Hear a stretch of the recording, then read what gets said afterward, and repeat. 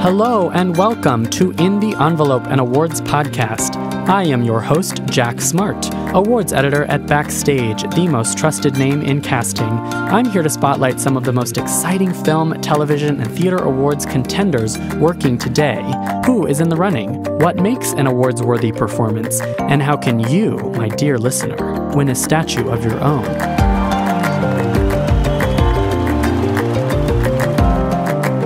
We're sitting down for intimate, inspirational interviews with actors and artists to get that insider's perspective on these questions and more. It's an opportunity for some of today's most talented stars to share their craft and career advice, and maybe, just maybe, provide a tantalizing glimpse in the envelope.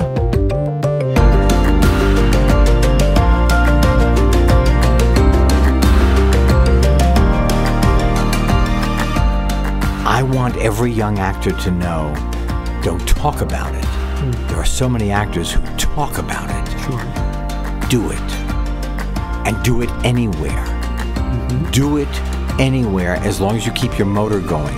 And I take my axe and my pick and my shovel and I mine the system every day.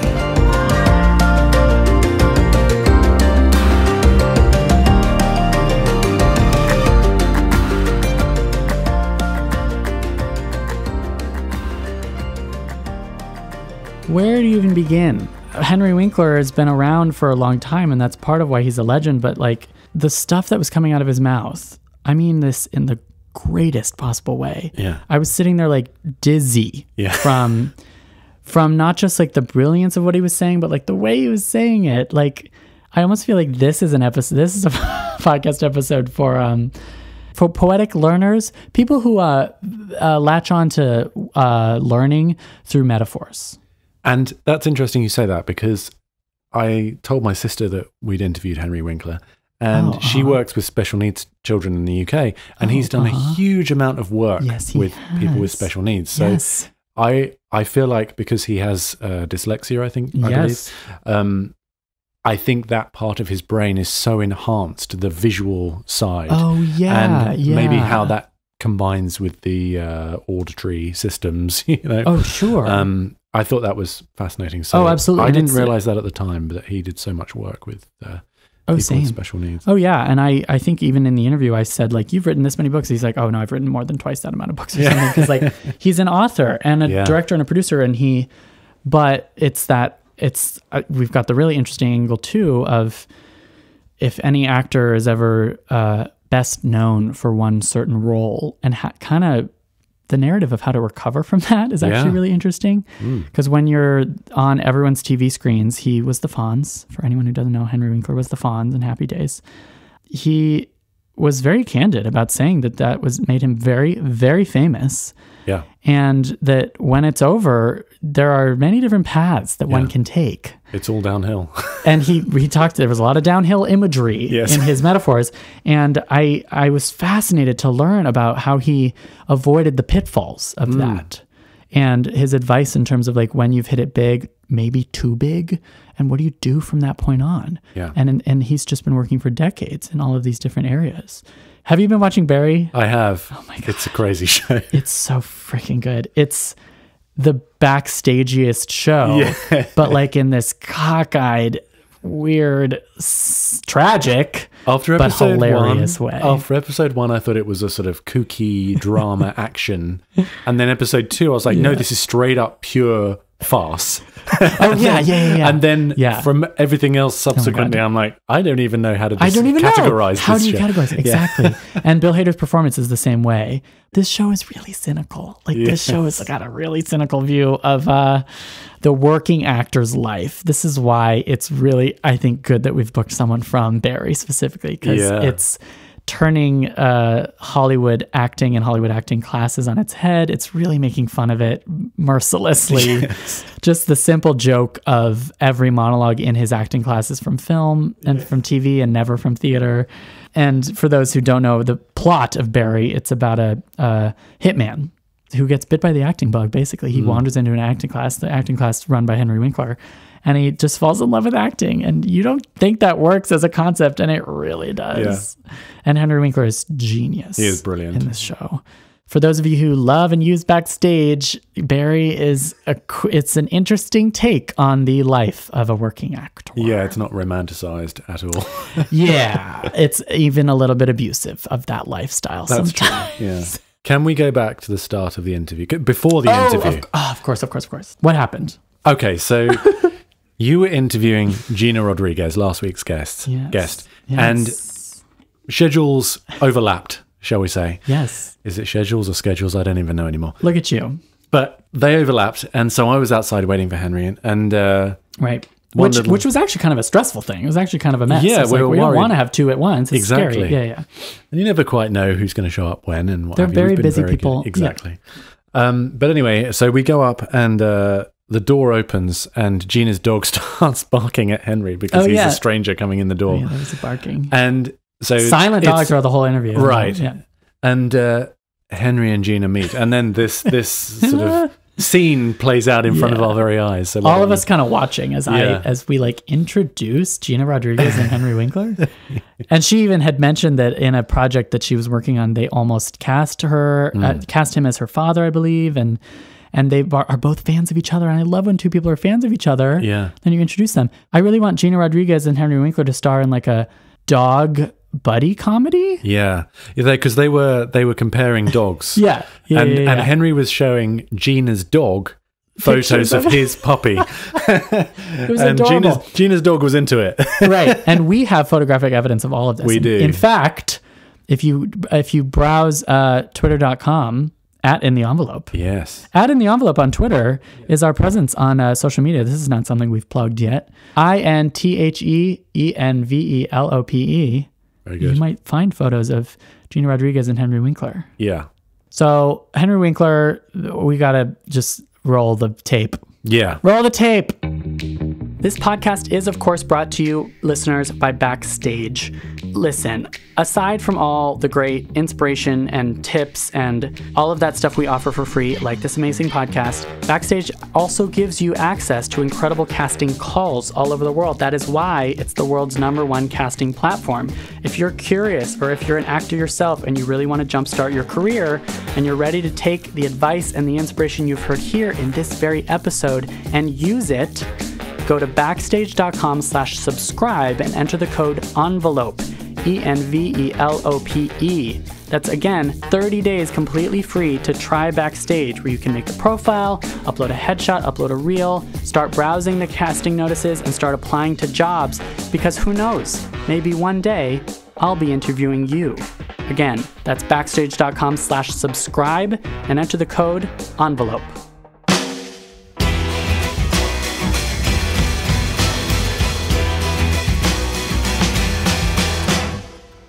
Henry Winkler has been one of the most beloved presences on and off the small screen for the last almost half-century. Born and raised in New York City and earning his theater training at the Yale School of Drama, Henry eventually was launched into superstardom in Gary Marshall's Happy Days, where he starred for years in the role of Arthur Herbert Fonzarelli, aka the Fonz, the coolest guy on TV.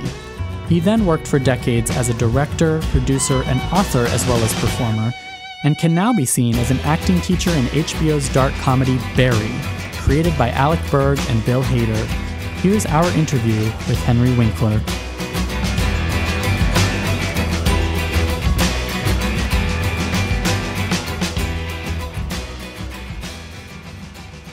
Do you know Backstage? I do. Did you use it? I did. Okay, good.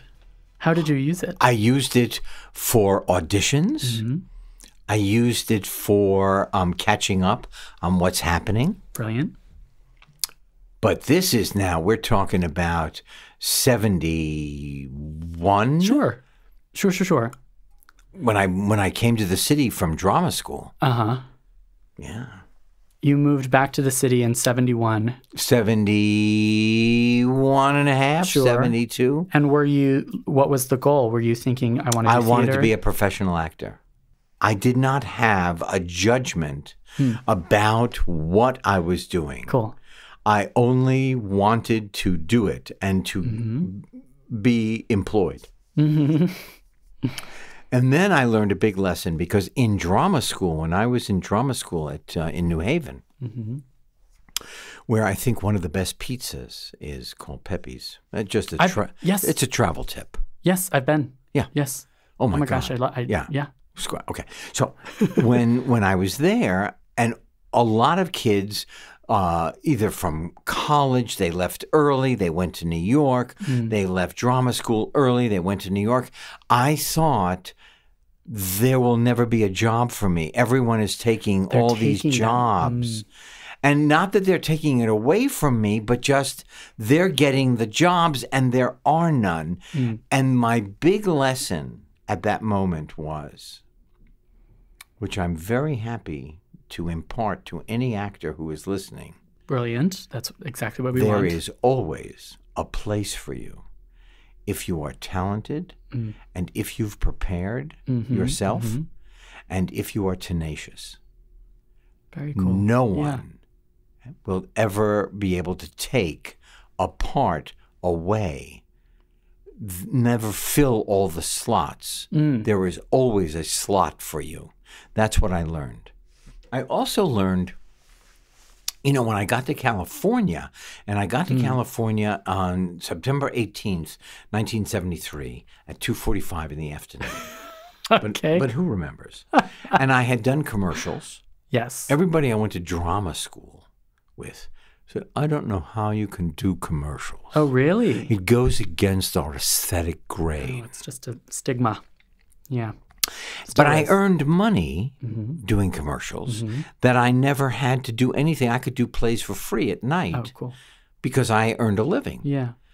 So I earned enough money from those commercials to fly to California and stay a month to see if I could be here. Oh, cool.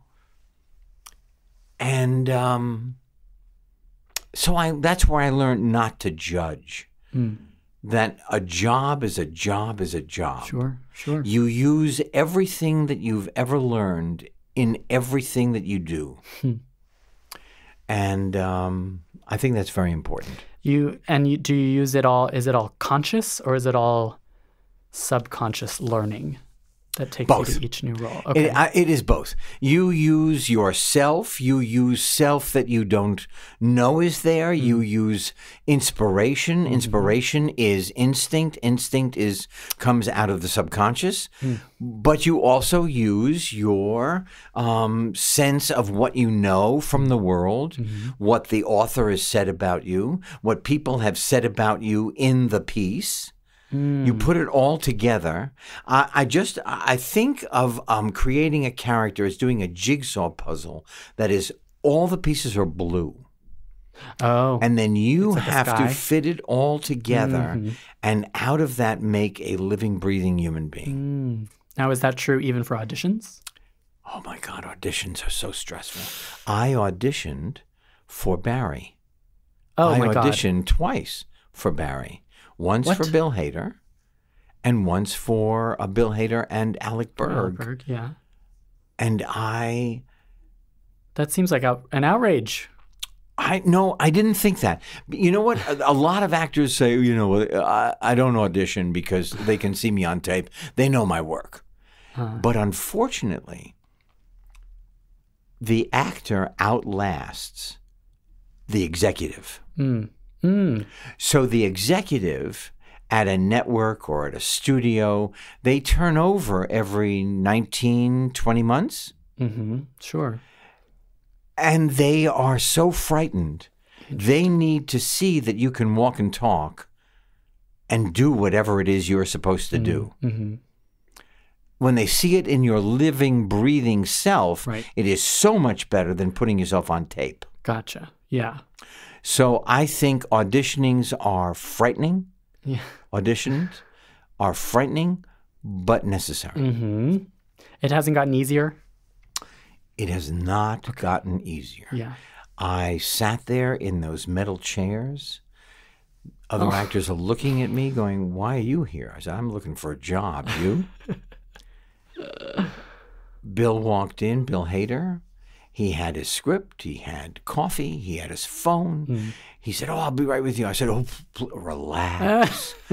Feel good in there. Take your time." Yeah. I walked in. I did the scenes with him and with Sherry Thomas, the casting person. I made Bill Hader laugh. There you go. Okay. I thought, wow, this is good. I went home. I didn't hear anything. Oh. Then I didn't hear anything. I didn't hear anything. And then you think, oh, well, my name has now slipped off their consciousness. Which happens. I'm like out of the running. Sure. Get a call from Bill. Come back. Oh. I've written 2 scenes. Can I send them to you? Now, this is not an audition. Why don't we just come in and play? I'm thinking, I don't want to go again. The gauntlet. Oh, gosh. Now Alec Berg is there. I've heard a lot about Alec Berg. He doesn't give a lot away. Okay. You know, he's Norwegian. Oh. Oh, very, very, stoic. Sure. Yeah. It does sound really terrifying. I went back again. Yeah. My son, Max, who is a director. Yes. Who just had a movie out. Now I sound like a Jewish mother. But the movie is called Flower. With Zoe Deutsch. You talk about the it girl. Whoa, has she got power. Catherine Hahn is in it. Great. Friend of the podcast. Great person. She's amazing. Yeah. And she's unbelievable in it. Did I say it was called Flower? Anyway, yes. My son directed. But he directed me in my audition. Oh, he was there? He was at home. Oh, my gosh. When I got the script. We went over my scenes. Now, when I got those new scenes weeks and weeks later, I emailed them to him. Oh, wow. And he directed me on the phone. Huh. And as a director? Like as a director. Yeah. And strict. Oh, really? Oh. Strict how? Strict like, Dad, there is an exclamation point there. Dad, respect the writer. Do not make it up. Respect the writer. Max, okay. Max, I'm doing what I do. Dad, read what's written. Let's do it again. Wow. Slow down. You can speed it up here. Oh, my God. Max. Got to put you through the ropes. Relax. Yeah. You know how he got the name Max? I literally heard when my wife was pregnant, we knew it was a boy. I literally heard in my mind, get me Max Winkler on the phone. Oh, just like the name It just came out of me. Yeah. Get me Max Winkler on the phone. And chances are somebody's actually said that now. And now they actually say that. Yeah, for sure. Now he's doing his 3rd film. Yeah. Yeah. I kind of blows my mind that you auditioned for this role because it does seem tailor-made for you. And I don't mean that. I hope that comes off as a compliment because it's not. I did not take it as a non-compliment. Okay. Because Gene is. It's just very fitting that you're here at Backstage's podcast because this is the backstageiest show. Right. Filtered through like a very dark, very cynical filter. But it gets a lot of what acting class is and what the struggling acting community is like. So that is one, I've been doing this for 43 years. Yes. 2, people have said that either I should be a rabbi or a teacher. Like early in the process or? Just all throughout? During, yeah. Okay. Bette Midler called me the rabbi when I saw her. Then it's written with such precision. Oh, yeah. Alec Berg and Bill Hader together make a circle of brilliance. Oh, yeah. Truly. Yeah. You know, it's like and I've said this before, it is like a country lake at 5 p.m. with not a ripple. It is the perfect time to go water skiing. Okay. That's the set of Barry. Yeah. That's amazing. Yeah. Is that rare? Well, I have been very lucky. Is Happy Days. Yes. Working with Adam Sandler. Yeah. Oh, plenty. Working with Mitch Hurwitz. Working with the boys on Royal Pains. We have a really good time traveling around the world on Better Late Than Never. And now Alec and Bill. You know what? I've left out, but those are the major watermarks. You find your collaborators and you sync up with them. I'm very lucky. I'm a very lucky human being. I am grateful. I think that life is based on gratitude and tenacity. Oh, yeah. You know, as an actor, you must prepare yourself.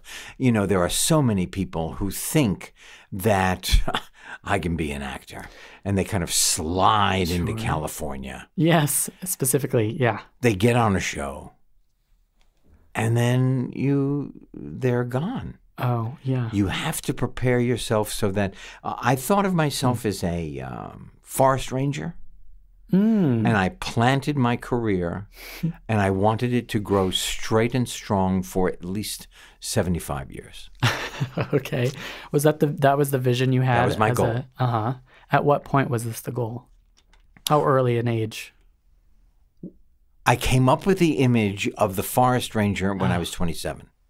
Okay. Yeah. You had just mentioned that was the age where things took off. That's when I got the Fonz. Okay. When I was 27. And you thought, forest ranger, I'm planting these seeds. I thought, I don't want to be a flash in the pan. Yeah, yeah. Now, I thought, getting the Fonz, I was on a show. I would for 10 years. Yeah. I was an international star. I got fan mail, 50,000 letters a week. I was on the top of the world. And I thought I was going to go from mountaintop to mountaintop. I thought I had the system beat. Right. I was invited to dinner in 126 countries. Wow, okay. And then I looked down, and there were these gigantic grass stains on my jeans from having slid from the mountaintop into the valley. I love these. I really love these metaphors. These really, really paint the picture. Yeah, it's true. I mean, it's no joke. It was such a high peak. You have to come down. I did. Well, I didn't want to. Oh, of course. And then I was depressed. Sure. And then I was psychically damaged because I didn't have...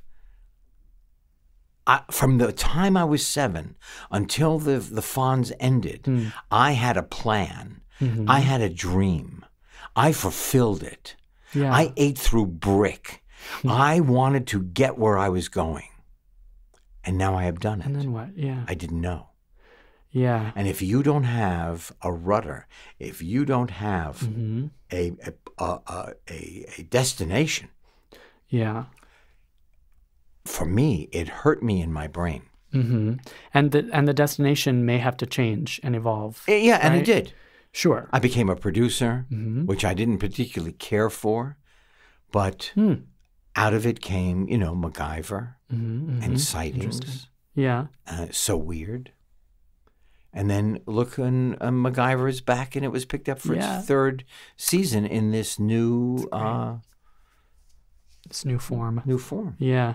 And directing, where does directing fall into? Directing, I never actually got in the Directors Club. I've directed 2 feature films. The club. Yeah. I directed an after-school special with Scott Baio. We won an Emmy for it. Yes, that's right. But what do you mean when you didn't get into the upper echelon? No, I never got my career as a director started. Do you think that's because people think of you as an actor, first and foremost? No, because a lot of directors have been actors first. Sure. Either I'm not good at it, or something went awry.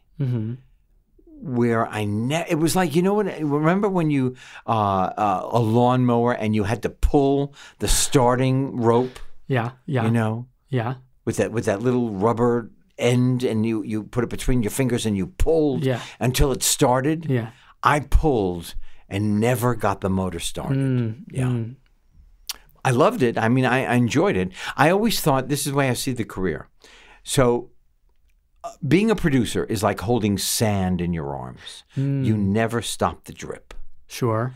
Being a director, you try to get all that sand into one box. And as an actor, I get to play in the sand. There you Yeah. And it sounds like that's what you prefer. It was my beginning, and it is now my one of my most favorite things on the earth, outside of my family and my grandchildren and our new puppy, Sadie. Yes. Brand new. Brand new. She is 3 weeks That's in adorable. our house. Yeah. A Labradoodle from Virginia. Oh. Yeah. I saw the picture. Yeah. I can verify Chocolate that it's brown. cute. Oh, my God. And getting back to the grass stains, of course, it's a peak. The Fonz was such a peak that you had to come down from. Right. Is it safe to say that it was depressing? It was finding that next destination. Yes, because now I didn't know what I wanted. Yeah. I didn't know what to do. Yeah. So You had to set about producing was like a pin holder, you know. It was like a placeholder. Sure. And I didn't think I could do it because I'm so dyslexic. I didn't understand the business of producing. I understood scripts, casting. Yeah. Like that. Yeah. The nitty-gritty stuff. Yeah, the editing. I'm very good at editing. Mm-hmm. But the big picture. But the business picture, networking studios, making deals. Not good at it. Yeah. Interesting. However, yeah. I knew I became a producer. I did a television movie as a producer, and I talked Burt Lancaster, who was a big movie star in the 50s and the 60s, and I talked him into being into the movie. Oh, yeah. And when he said yes, that was the day I became a producer. Okay. Because that is part of producing is sometimes you got to convince an A-lister. Convincing anybody to do anything at any moment. Producing. Could I use your home? Could we just shoot in front of your store? Could I have more money? Sure. Could I have some money? Would you be in my... Yeah. Could you write this better? There's a lot of convincing. There's a lot of charm involved. A lot of charm. Yeah, interesting. And then you have to be strict because sometimes we actors get out of line. Well, I was going to say, the overlap between acting and producing, it does sound like there's charm involved, there's people skills. Well, you know what? An actor could not pull any gumph with me because no matter how big they thought they were at that time, even though I couldn't get an acting job, I was getting fan mail from 126 countries, which I could bring to the set, and I did not. I did. What do you do with the fan mails? The fan mail. Well, I read it all. I was so really? scared leaving my apartment that I had it delivered to my house, and I read almost every letter. Was this? And how about this? How about this? I hadn't thought of it in a long time. One of the letters that I picked out of this box was from Gina Rodriguez? No. My mother. My mother said, Did she tell you Dear ABC, I think Happy Days is a great show, and that young actor playing Fonzie is out of this world. In my mother's handwriting. She signed it as herself? Or she did not sign it. Oh, that's so funny. And she sneakily did this, and you saw the letter. Shocking that out of all those thousands of letters. That sounds like you read a lot of them. I did. But was this because the show was over and you were coping? No, this was during the show during also. The show. Okay. Coping, I sat at my desk in my office at Paramount and didn't do anything. I was smart enough to know if you don't know what it is you want to do, don't do anything. Do not take action until you know without ambivalence what you want. Interesting, because I feel like another route that you could have taken was like, you could have gone on like a years-long bender of I was on the biggest sitcom ever. I was the biggest star in the sitcom, and I'm going to keep that going, even though I am no longer actually acting in it or no longer acting at all. Yeah, I couldn't do that. Right. You know what I also realized? That no matter how many letters I got from how many countries, I was still short.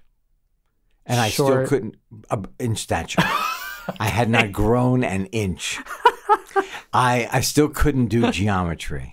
I hadn't gotten any smarter. Well, so I mean, I wasn't going down that route.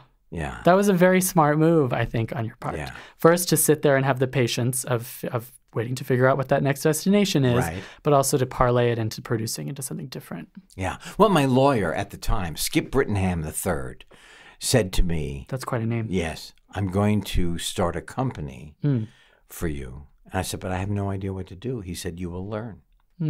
Wow. Interesting. I mean, in this podcast, we ask so many, we ask a lot about the early career stuff and what you do when you're in your early auditioning days, but rarely does it come up, the idea of the flash in the pan success. Right. And then what do you do after that? What do you do? Well, here's the thing. The fear of going for the job, going for the audition, for not knowing what you're doing, for fearing that what your future is going to be, the fear of that is worse than the actuality. Because once you know what you want without ambivalence, you literally put one foot in front of the other and go where you want to go. There is a path. I think of myself sometimes as Mercury. Ooh. And then I fit through the smallest hole in the dike to get to the other side of the wall. Yeah. And I am not alone. I am not better than, more talented than. I was directed. I mean, directed in that I had intention. Yeah. I prepared myself, and I had gratitude for where I was in the moment at the time.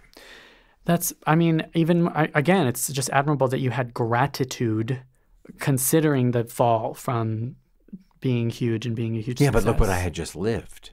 Yeah, you're looking back on that with gratitude. Yeah. And I had gratitude doing it. I love the people I was with. Yeah. I learned how to play softball on the set of Happy Days.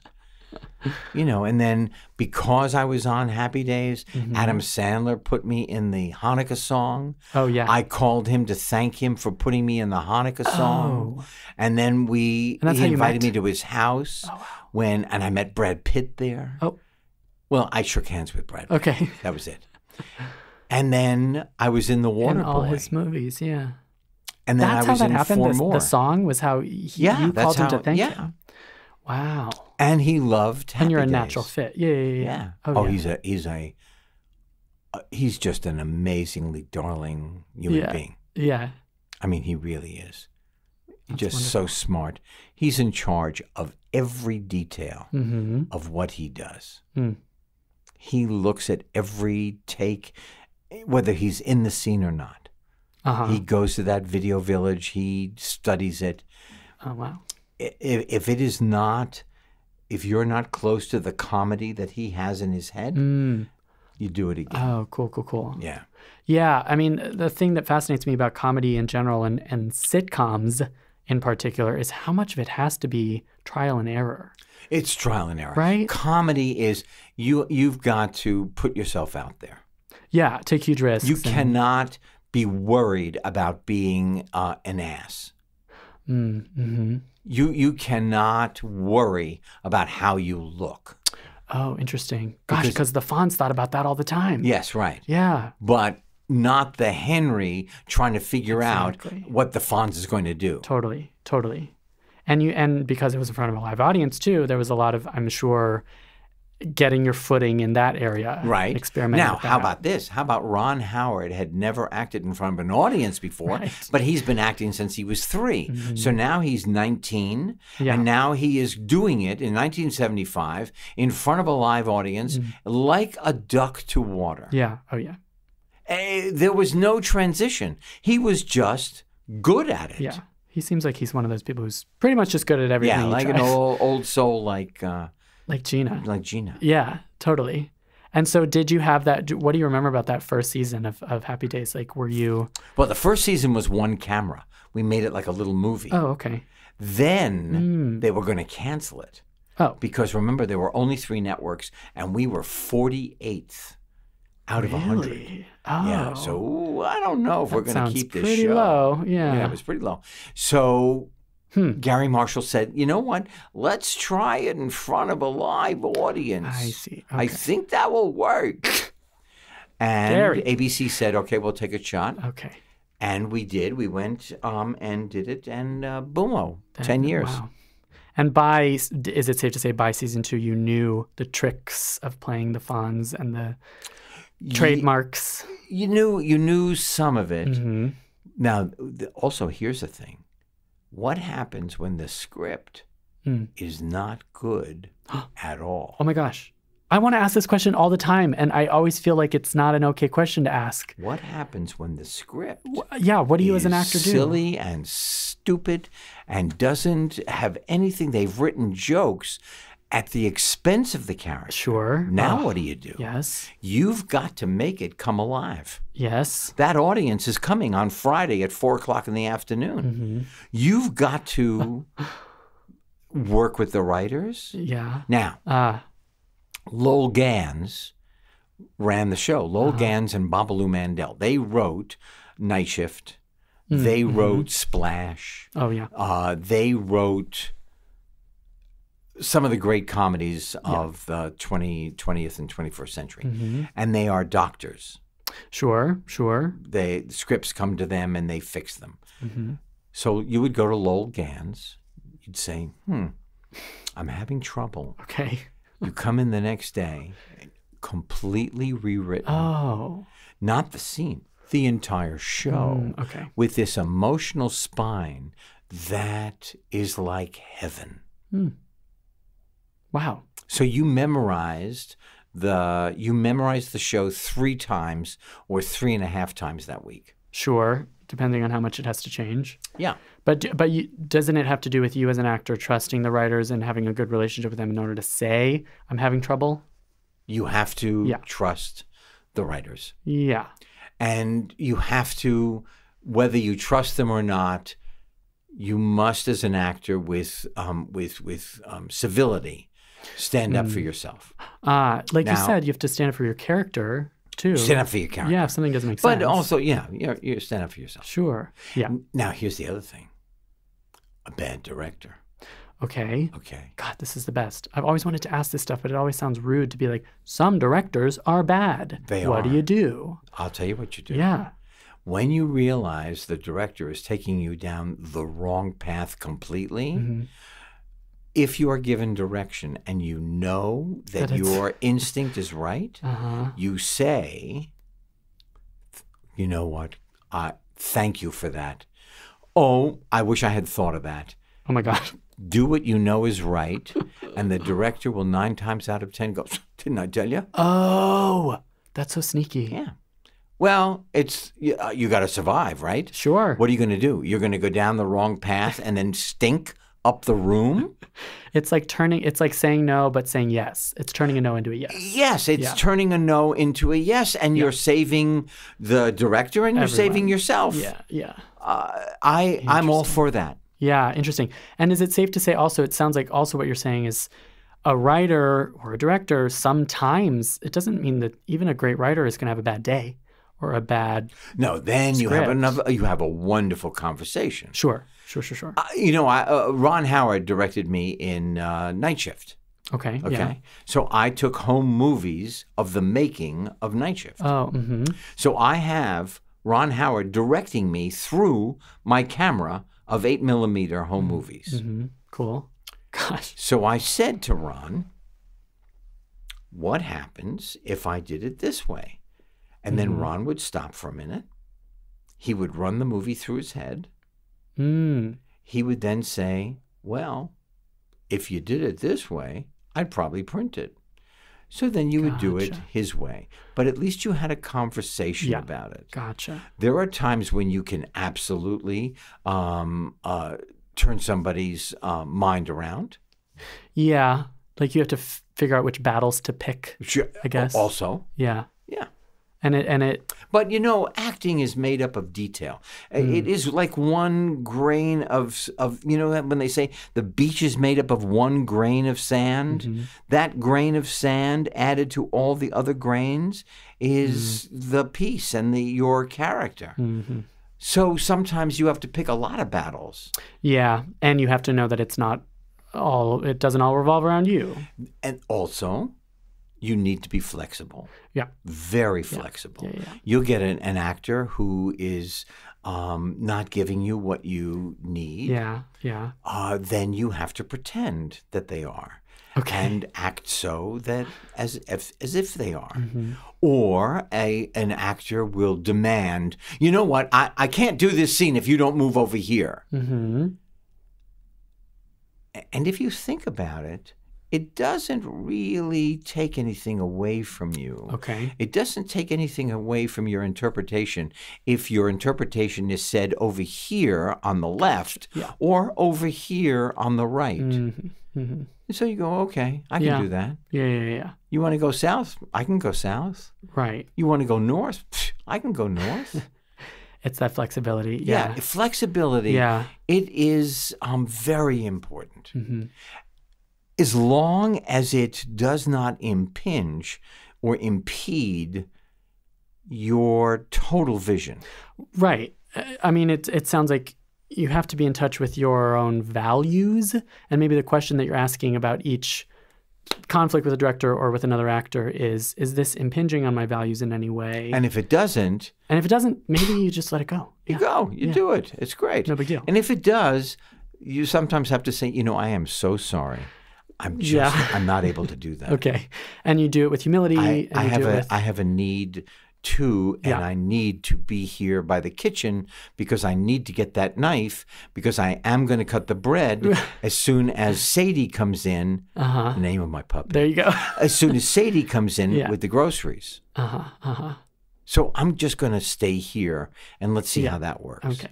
And it is setting up that environment too of just like, especially on a TV show, let's just try this. And the spirit of let's just try this is where you can create Let's just try things. this is very important. Yeah, cool. As a director, letting an actor try it.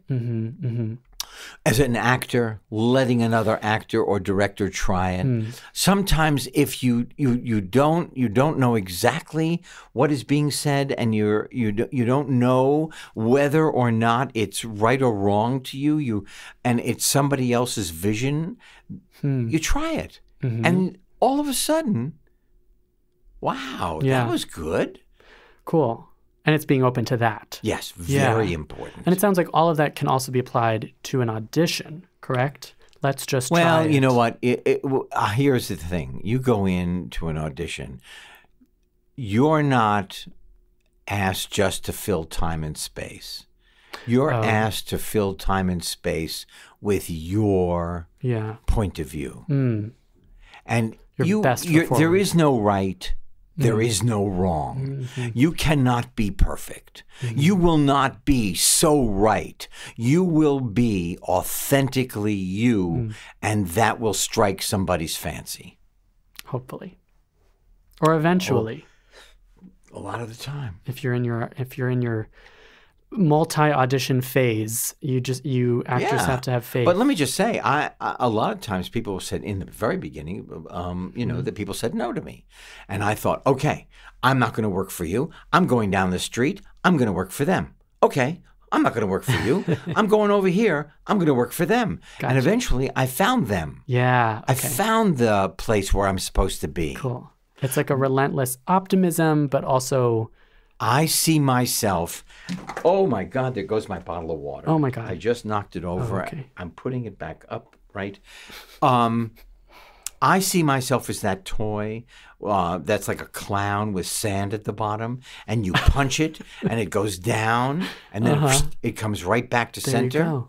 That's auditioning right there. Yeah. That's handling rejection. Yeah. Yeah. Well, because they're not really rejecting you. It's easy to mistake that. It's easy to think that. It's not you. It's that they have a friend. Yes. There is the son of the network president. You're just not right. Yeah. You're just not right for the part. Too young, too short, too tall, too whatever. Yeah. It happens. Now, if you let that anger of the rejection seep in, it's going to come out in your next audition. So my advice is to young actors, get an extra pillow and beat the shit out of your bed. Okay. empty. And do the screaming thing too? The screaming into the pillow? Or? I have not done that. Okay. I just beat my bed. Okay. Or, some people join a gym, but my car won't drive down a street with a gym on it. That's a good excuse. Yeah. Yeah, that's out. And everyone needs to find their way of But you have to release it. You have to release your anger so that you don't carry it with you. Yeah, I had never heard that before. The frustration of the last rejection. Of course, it's gonna of course, you could let it affect the next one, and let it affect it probably negatively. And here it is. You think it's not, and it's coming out of every pore. And we as human beings can be at times very perceptive. Yeah. The people sitting there watching the audition are picking up on your... Yeah, even subconsciously. Sure. Yeah. Sure. And then it becomes a thing of like, God, there's some negative energy there that I don't really want to work with. That's right. Yeah. Then, of course, you could get caught in a perpetual cycle of bringing each frustration from But I say you've got to go for the gold. When I auditioned early on for the Fonz, which was at the end of my stay in Hollywood, I only had enough money for a month. Okay. Oh, cool. And I went in and I did whatever came to my mind, as opposed to, well, how do you want me to read this? Do you have it? Yeah. And I beat out all of these other men who I had seen on television. Yeah, actual names. And then there was me. Yeah. And you've said that the Fonz was just so different from who you are. He is different. But then I added conditions on that are me. I liked his loyalty to his friends. Oh, cool. I thought that was really important. Cool. Do you know? And you got to shape that character. I got to shape the character because the producers eventually trusted me. Okay. The network trusted me. Gotcha. And is it the kind of thing where you look back on those twists and turns and you go, oh, that was the right decision. Oh, that was the right decision. Or are there regrets as well? I have no regrets. Really? Yeah. That's so wonderful. I have no regrets. That's so enviable. I love my life. Yeah. I love my life. I dreamt about this. I was told that I would never be successful, that I was stupid, that I was lazy because I'm dyslexic, that I am not going to amount to much. My parents did not want me to be an actor. They wanted me to take over the family business, which was importing and exporting wood. The only wood I was interested in was Hollywood. Yes. Yes, indeed. And I know that a lot of childhood for you was a struggle with what you didn't know. My life began at 27. Yeah. That's really good to hear for I think a lot of aspiring artists. That's good to hear. Yeah. The first from 0 to 27 was pretty much a wash. Wow. Yeah. Yeah. But now? Oh my God. Here you are. Yeah. I am having a most wonderful time. That's wonderful. And acting on this show, acting Gene Cousineau. Yeah. This drama teacher who is mashuga. Oh. Crazy. Yeah. He can't make it in the real world, so he creates this world inside his theater. Yeah. You know. Yeah. Outside, he auditions for the man in back of the line. And in the theater, they stand up and applaud for him. Yeah, just by walking in the room. Yeah. It's dark. I have to ask, like, go ahead. Is he based on anyone? Like, does he's based on teachers that I've had, good and bad. Yeah. Okay. He's based on teachers I've heard about. Yeah. I heard about this one teacher in L.A. who, you know, his students, they work at barista, they are waiters, they are, sales clerks, whatever they can do to get a job that will allow them to go on audition. They're fighting for their lives. Yeah. He forced them to buy his paintings. His paintings? Oh. Come on. Ugh. It's that really uncomfortable line, the fine line between a cult Yes. And an acting class. Yes, right. And when an acting teacher gets a reputation, even if it's a totally fabricated one, like you're saying, right? Like there can be a cult. Yeah, and I think it has a lot to do with LA, and there's something about LA that invites wayward souls to go and to build a life. You know why? For because the American dream of fortune is there. Yeah, go west. Yeah, it's not true. No, but fortunes are made and lost if you are not prepared. If you don't prepare yourself emotionally, and which I wasn't. And just in your craft. Yeah. So for an actor who maybe they're moving to LA, or maybe they're just trying to choose between an acting class with a good teacher or a bad, what are your thoughts on, how do you distinguish? You ordered a class if you're open, if you're instinctual, you will know whether you want to be in this person's presence or not. If you're listening to your instincts. I say that your stomach knows way more than your brain will ever know. Absolutely, yeah. And always listen to your tummy, because your mind will try to second guess you every time. Sure. You'll talk yourself out of something. Your instinct will say, "This is the right thing to do." Yeah. This is the right person to be with. Right. An acting teacher getting in your head and convincing you to buy their paintings is if you're really listening to your gut, you know that's wrong. Low. Yeah. And it happens, and it still happens. And Barry is... But it happens in every profession. We're just talking about acting. Sure. Absolutely. Sure. Yeah. Acting is just especially, people get so starstruck that it's an easy... Right. It's almost like a drug, right? What is a drug? What is? Maybe it's fame. Maybe it's acting. I want to get so good at acting. If fame is a drug, it will kill you in the same way that an opioid will. You should print that on a T-shirt and sell it in front of acting classes. I am telling you, on my honor, if you buy into fame, you will be cut off at the knees. You can enjoy it. You can enjoy the perks to a limit. Yeah, yeah. If you buy in and believe that you are who all the public is thinking you are, you are one dead human being. Sure, you've given it all away. You have nothing. You've given it away, but there's no there. Fame is like walking on cotton, which is really, really soft until it rains. And then there is what? It's like you're topping your own metaphors. It's like, here's my brilliant metaphor to describe all of acting, and then here's a better one. And that's what this whole interview has been, and I can't thank you enough. It's brilliant. Anyway, continue. No, but it is really true. Yeah. Oh, absolutely. It really is. If you buy in, you become it will petrify you like a tree. Yeah, you have to want to act. You have to be in love with the craft. Yes, right. Right? And you know what? I now craft is not a dirty word. Craft is not a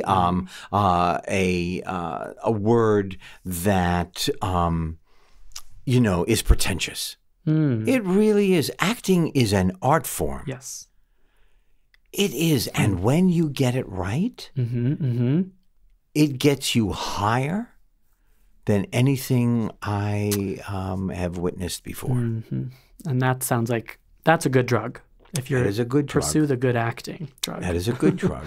And I'll tell you something. When you are not working, you keep your motor going. Yeah. You form a group and do improvs in an apartment somewhere. Sure. You join an acting troupe. You do plays for free at St. Clement's Church in the basement.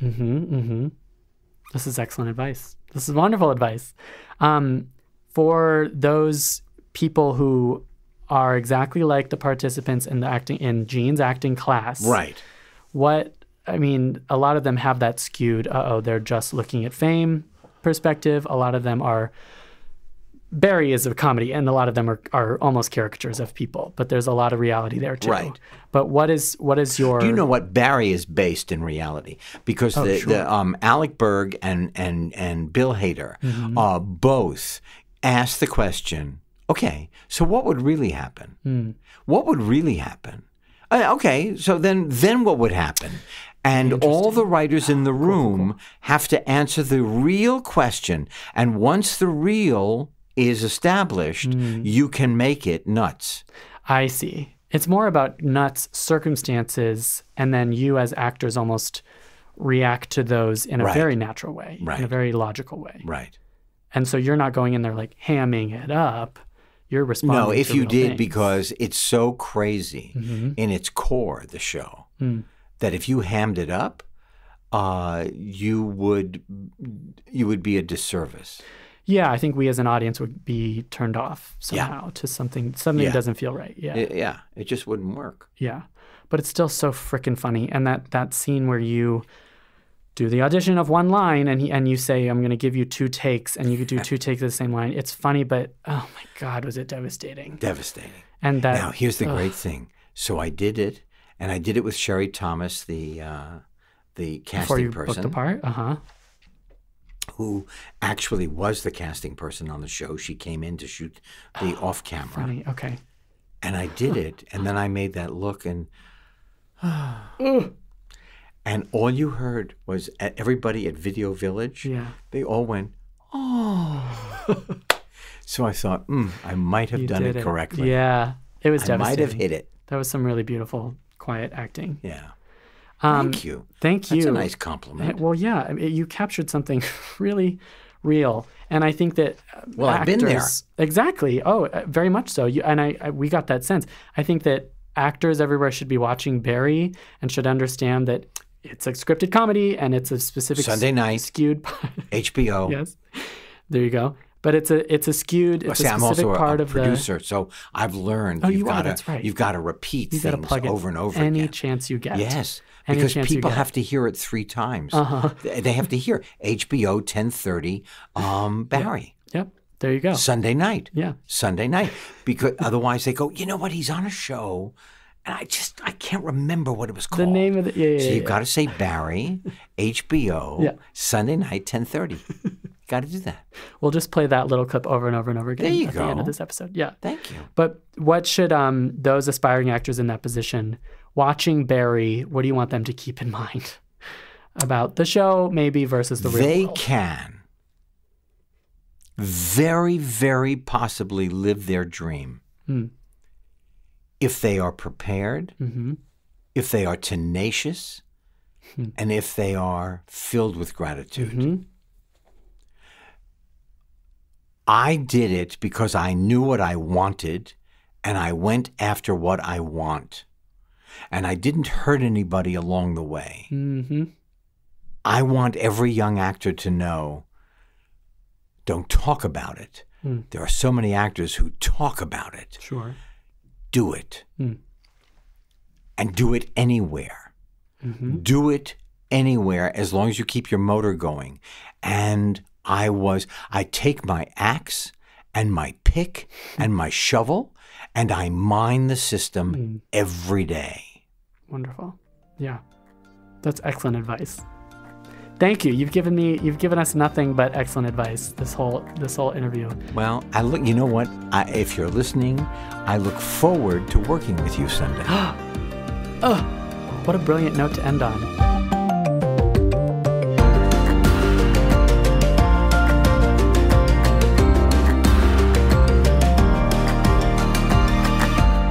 In the Envelope, an awards podcast, is recorded at Lotus Productions, Hyperbolic Audio, and Big Yellow Duck in New York City, and Soundbox LA, Mark Grouse Studios, and Buzzies in Los Angeles. Like, rate, subscribe, tell your friends, and follow us on Twitter at In the Envelope. Thanks as always to producer, editor, and all-around podcast extraordinaire Jamie Muffett, and thank you to the team at Backstage, the most trusted name in casting. That's Peter Rappaport, Rawaan Alkhatib, Francis Ramos, Caitlin Watkins, Lauren Rout, Mark Stinson, and especially Casey Howe. For more awards and industry coverage, head over to Backstage.com. Thank you for listening. Tune in next time for another glimpse in the envelope.